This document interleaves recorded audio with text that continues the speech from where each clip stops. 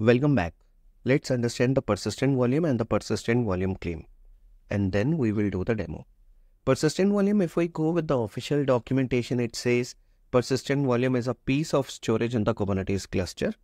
And persistent volume claim is a request of storage by the user. I'm sure it's a bit tricky to understand. Let me explain this thing with a simple example. Now imagine you are in a library. In the library bookshelf, it's already there, which is filled with all the books, and they are ready to use. Now, if you want to read any book, you have to request the librarian that you need a book. After that, you also need to tell the librarian you need what type of book. You also need to tell the duration for how long you need that book. And after that, based on your request, librarian is going to issue you the book, which you can read. The same way in the Kubernetes, persistent volume is a bookshelf. Okay, so that means it's an actual storage space in the cluster.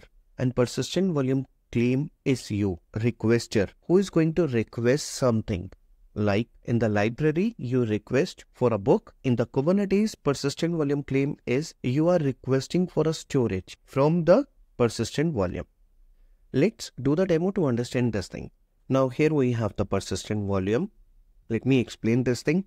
Here we have the kind persistent volume. Then we have the metadata. This is the name of the persistent volume. And here we are using the capacity of 1 GB. Access mode is read, write once. And the persistent volume reclaim policy is set to retain. We have other policies as well. For that, you can read the document which is attached here. And then we have the host path. After that, we have the persistent volume claim. And this is with the name persistent volume claim. This is the name of the persistent volume claim, and access mode is read, write once. And here we are requesting for the 1 GB of the storage. And after that, we are creating a pod. In this pod, we have the name PVC example. This is the container information and this is the volume information. Inside the container information, we have the busy box with the name my container. This is the command which we are running. And in the volume mount, we have the PVC storage, which is coming from this volume. So this name could be anything, but this volume name is the PVC storage and the claim name is PVC example. If we scroll up, see PVC example is the claim name. So this is something important. This one is important. So don't get confused with the name. So this name you can give anything as per your requirement.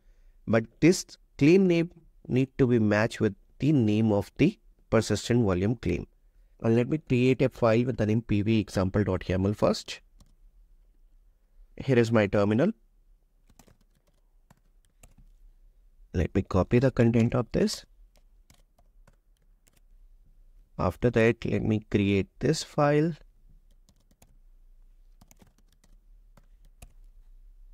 Let me copy the content.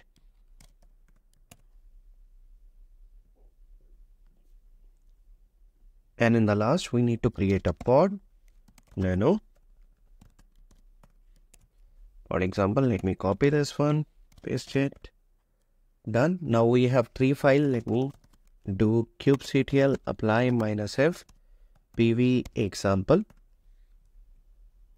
pvc example1, and then we have the pod example. Done. Now let me do kubectl get pod. Yes, we have one of the pod which is in the creating state at the moment.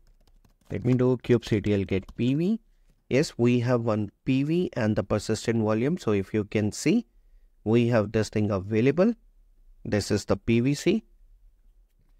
Let's do, yes, we have this thing in the running. Let me go inside this pod kubectl exec -it. Okay, I'm inside this one.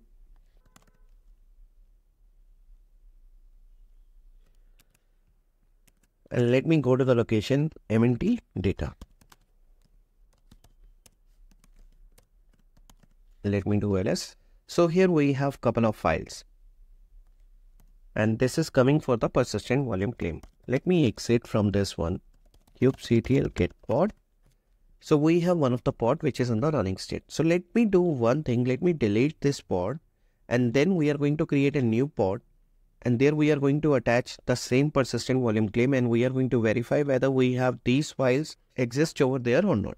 And let me do one more thing. Before deleting it, let me go back cd mnt data ls. Let me create couple of more files here. So touch file 2, file 3, file 4, and let me remove rm window ls. So now we have these files here. Let me exit from here, kubectl,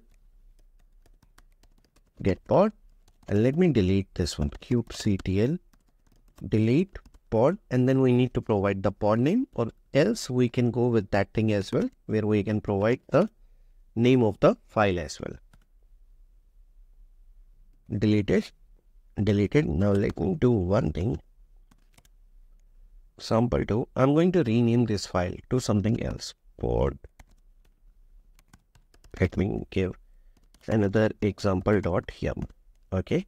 Now let me go another example.yaml file. Here I'm going to do the changes. The name is PVC.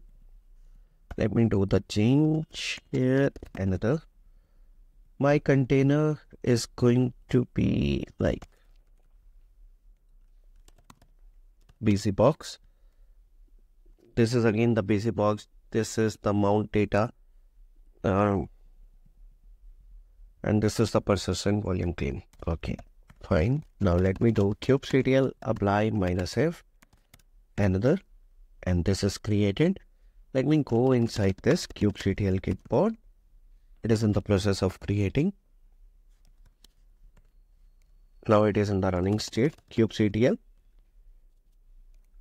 exec -it, then we need to provide the name of the pod, -bin sh cd mnt data window ls. So we are able to see all the files. So these files are coming from the persistent volume claim. This is how the persistent volume and the persistent volume claim work.